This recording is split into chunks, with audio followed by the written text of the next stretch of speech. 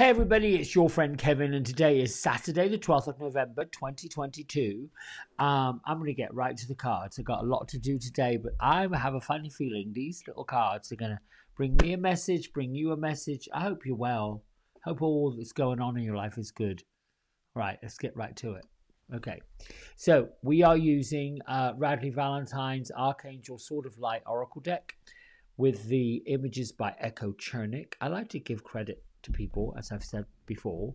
A lot of work goes into these cards, as I understand. All right. Angels, ancestors, higher ones, light workers, anyone who wishes to come forward, thank you for being with all of us today, the 12th of November 2022. Please bring us a card that will lift us up, lighten us up, brighten us up, and bring me a message for the card for everybody out there. Whoop, that one wants to come up and say hello. There we go. All right, what's it say? Angels of healing are with you. Interesting. Well, that makes sense to me. I don't know if it makes sense to you. Oh, and I just got a message. At a time of healing is about to bless your life. Accept Archangel Raphael's emerald green light while I enhance your strength. So what I love about this card, it is obviously probably best if let's go to the other camera and show you up close and personal. There is in this image a caduceus right over the top of a heart. And then right in front of it is Archangel Michael's Sword of Light. So really what this is saying is today, I would say, everything comes from the matter of the heart. How we feel, what we feel. And you know, yesterday the card came up about your thoughts, or one day this week, I remember. There isn't really an accident that these things pop up and the messages that come through the divine. But I would say in a time of disruption, which we're in, there's an element of fear that comes up with the masses. And emotions such as fear, such as love, that's really the two emotions. They gather and attract their various followers. There's the followers of fear, telling you not to trust the love, which I believe is all egoic. Then there's the love that expands and feels good. And slowly but surely, the pockets of fear begin to dissipate. So angels of healing are with all of us. Now, let's just say, for example, if you're watching this and you're following this, you're at some point connected to the light or the woo-woo. And it's drawing you in, and you've got this sense of, this is making me feel good. That was me 2.5 years ago, right before the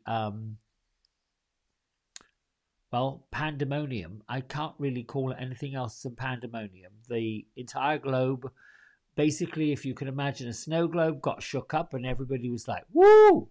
Some people couldn't handle the pace and popped up out of their physical bodies and I got to go back to where I know it's safe, which is, in my opinion, heaven. Others of us got charged up. We realized there's something else going on here that we didn't quite understand, and we somewhat got conscious to the fact that there's this power greater than us that's helping us stay rooted. This is what this card is telling me today. Archangel Michael, he who was like God, the biggest archangel there is, blue ray light of protection in front, behind, above, below, left and right, everywhere. Call it in, ask for it. Then Archangel Raphael, with the blessings of healing. And that also means healing the heart, healing what you're worried about, healing what you're upset about, healing what you really feel like you need some help with. And we all have it, you know. I used to pay my bills once a month, not for any other reason. Sit down at the beginning of the month, look at all my due dates. Here it went, blub, blub, blub, blub, blub. And I found that to be overwhelming. I found it to be like, woof, all this money going out and working for myself. When people don't sit in my chair, I don't get paid. And then some people would say, sorry, I got this to do, that to do, got to move to next week. I really just need to do a haircut, can't do the colour. I mean, I was picking up their fear. So it was like, woo, child. And then I began to rely upon the archangels and step into the law of attraction and not put their fears, other people's fears, into me. And then I thought, well, is there a better way to do this? And I would hear over and over again from angels and from spirits and get, evidence. It's okay, we got you. The money's coming. May not be here today, but by the time that bill gets paid, there it comes. And I have to say, it works out. I started doing this.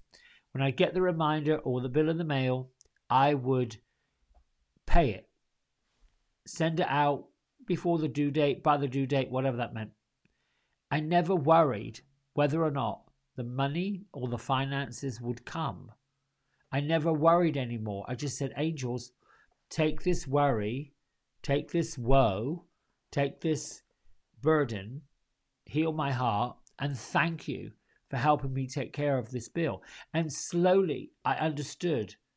Could be a few dollars here, $10, and then it began to expand and expand.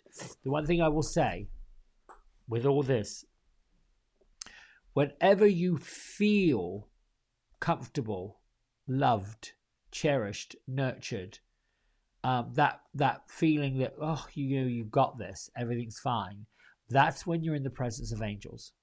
So even if you are not conscious that they're there, kind of think of a time, or right now, this minute, close your eyes, put your feet on the floor, and think of what you are absolutely positively grateful for. What you know for sure you have been blessed by. Could be a child, a husband, a friend, cup of tea, piece of toast, food in the fridge. And every single chance you have, be grateful. You got a green light. You got to work quicker than you thought you would. Everything worked out for the highest good. Things are working and coming into place. The minute you find yourself going down the slippery slope of, oh, good Lord, get back up, stand back up. I'm grateful for this little experiment, or I'm grateful for this little excursion, or I'm grateful for this little detour, or I'm grateful for this little whoopsie-daisy, because without a whoopsie-daisy, you won't maybe not get to where you're supposed to be. Makes sense? Props not. And sometimes I think of what I'm saying and what I'm putting out there in the world as being a little bit like, well, what you going to do? I like being here, and I like holding up people who perhaps fell in the ditch and feel like, well, you're covered in mud. Let's get a garden hose and wash you off. It's okay. We'll get you some clean clothes. You're good. All right, my friends, I'm waffling on into Never Never Land. I got a salon to get moved, so I'll be back tomorrow, though. Today, you have a good day. You think about what you're grateful for, and you know that the angels of healing are with you. Bye.